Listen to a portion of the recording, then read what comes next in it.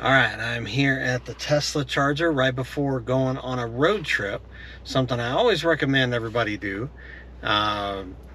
Just get if you're going to have an adapter here, and you would just want to make sure before you go on a road trip that that your adapter works, Tesla account's working. I just do that just because I don't charge at a Tesla Supercharger that much. So, all right, let's see how this does, and it'll be awesome. Woohoo! All right, let's see if I can get this to work here. Basically, you take this, it has to fit in there pretty snug, and then this thing has to lock.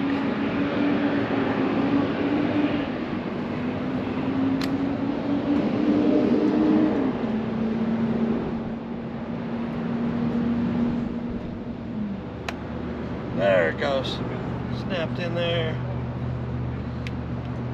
There we go. Just got to push it in tight enough.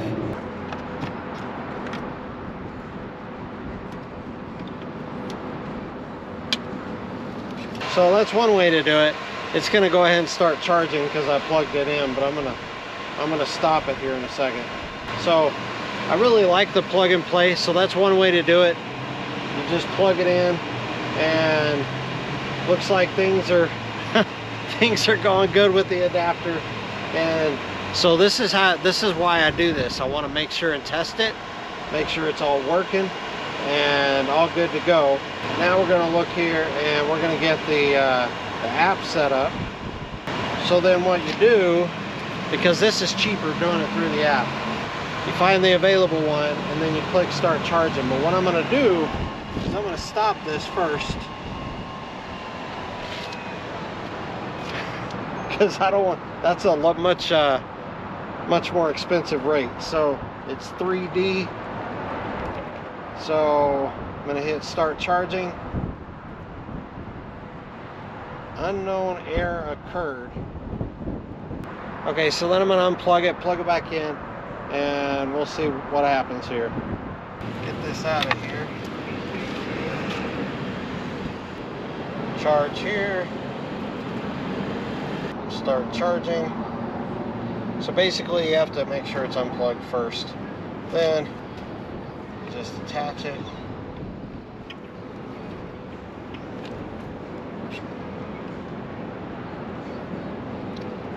It's a little bit of a snug fit.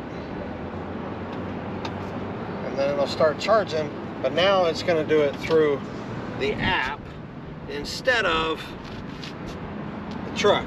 So I'm testing out both ways for it to charge. And it's going at 167 kilowatts right now. 168. So it's doing pretty good, actually. So just as, I don't know if you could hear me out there, but basically what I was saying is there's two different ways to do it. You just plug it in. I have the plug and play set up. So basically it just plug and charge. And I really like that. That's pretty cool. The other thing, the reason why I do it through the app though, is because it's about 10 cents a kilowatt hour cheaper. So I think that's actually worth it. So basically you just turn on the app. So I had to stop it. Then you just start charging it through the app. I had to unplug it and plug it back in. So anyways, that's what you do before you go on a trip. If there's a Tesla Supercharger near you and you're planning on using them on a trip, I always just like to make sure that the adapter's working and everything, unless of course you use it all the time. But I haven't used my adapter in a few months actually. So anyways, I just charge it home. What do I need an adapter for unless I'm going on a trip? So anyways, I really like this A2Z adapter. Ford, I hadn't received mine yet, so we'll just keep charging here, and I will let you know what the results are at the end. We are done charging here at Tesla, and I'll show you what we actually got up to. We were at 40 something percent, and we are now at 86%. And so it's still charging a little bit, but that should be enough. I'm going to charge it the rest of the way at home, because every time you go on a trip, you want to make sure that you are good to go. So here's what we got. Here's the total. So we've been sitting here for about 30 minutes and we got 60 kilowatts. It's now charging at a 50 kilowatt rate, but it always slows down once you get up to 80%. So yeah, let's go ahead and unplug. I'll show you how to do that now.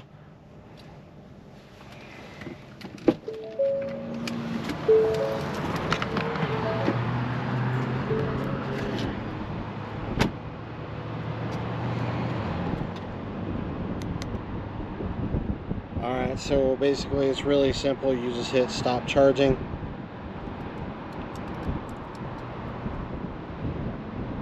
Right there on the app, it'll say charging stopped. You can also hit that button right there too. So that'll also do it. And then you just unplug it. It's a little tight there, you just release that. So you just release that and then you put this you take the adapter off and then you should be good to go. Plug it up, and that's how we do it. Thank you guys for watching. I'll see you on the next video, and we'll get on the road and it'll be awesome, and we'll just charge at a bunch more Tesla stations and let you know how it goes.